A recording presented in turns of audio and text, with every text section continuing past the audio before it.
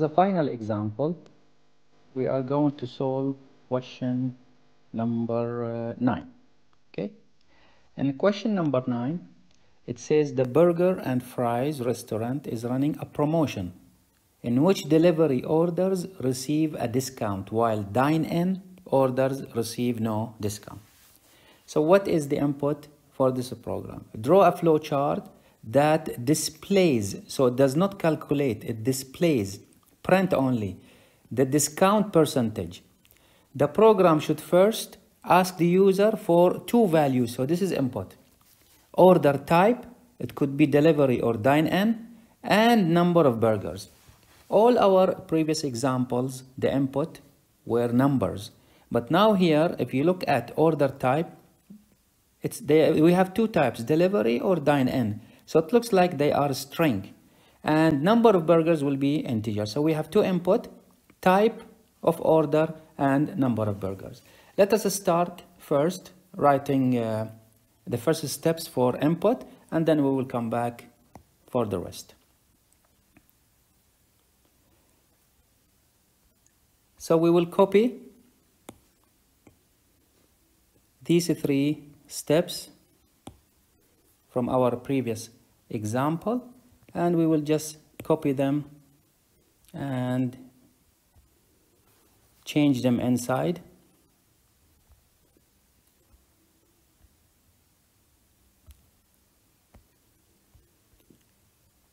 So inside here we need to delete the messages, and we need to delete this one. So first we will ask for print enter order type and number of burgers. And here we are going to read the order type into order. This is the variable name for order type. And for number of burgers, we will label it as burgers. So we don't need this. So let us see what we can do for next. The program will then determine the discount as follows. So determine the discount. For dine-in, orders receive no discount. So this is the first thing that we need to check for type. If it is dine-in, then we display no discount. Otherwise, if it is delivery, then we have to check for something else. Let's just make the decision box, and we will just copy it from our gallery.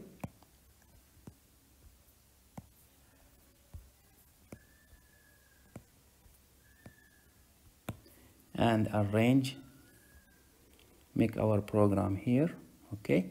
And inside, we need to check for order type. So order, since this is a string, equal dine-in. So we are looking for a string here. If it is dine-in, then we are going to print a message. We can just simply copy a message from here, paste it, remove unnecessary data, okay? So we don't need this, and also we don't need these extra. Arrange our printing. So we need to print a message here by saying print. So what was the message? The message, orders receive no discount. So we write, just simply we write no discount. Okay, no discount. So this is what we are going to have, okay, for order dine-in. Order is equal to dine-in. If order is not dine-in, then we have two options, delivery. So there is no other option, so delivery. Now for delivery, we check for number of burgers. It says if number of burgers up to 2 burgers, which means less or equal to 2, then there is a 25% discount. So I need a decision box here as well. So I will copy it from here, copy those, copy and paste. And then we will link it here. So link it, move it up. But inside we're not going to check for order because this side for order is already delivery. So we need to check for number of burgers. So here we say burgers less than or equal to 2. If it is less than or equal to 2, then we will print a message here. We will print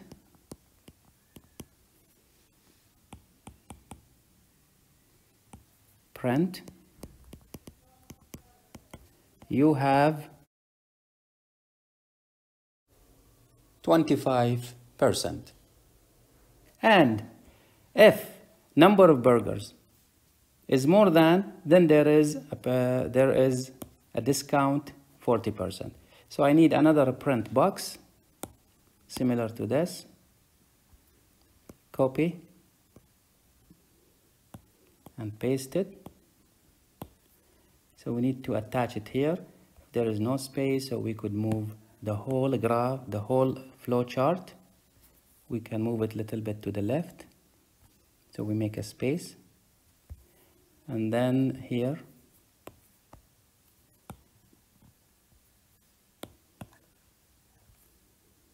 take it up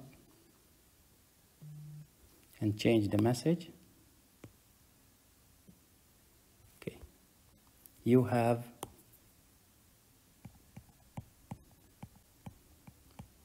40%.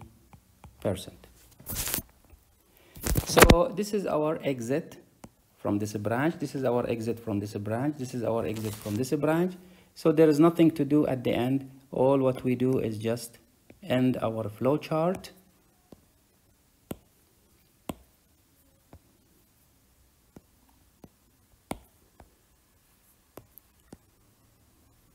And then we have to link. So we have to link. And also from here. And from here. It's not straight. So from here. And we have it from here. And we have an arrow. In both cases here we have an arrow. And this is the end, okay, of our flowchart. By then, we have solved enough examples with more than one option. There are other examples to try. For example, if you try number 4, for number 4, here the input is character. So there is a character. Now we have example on reading integer. We have another example of reading a string. Now here we have reading of character. Try it. The idea is almost the same as the idea of the previous examples.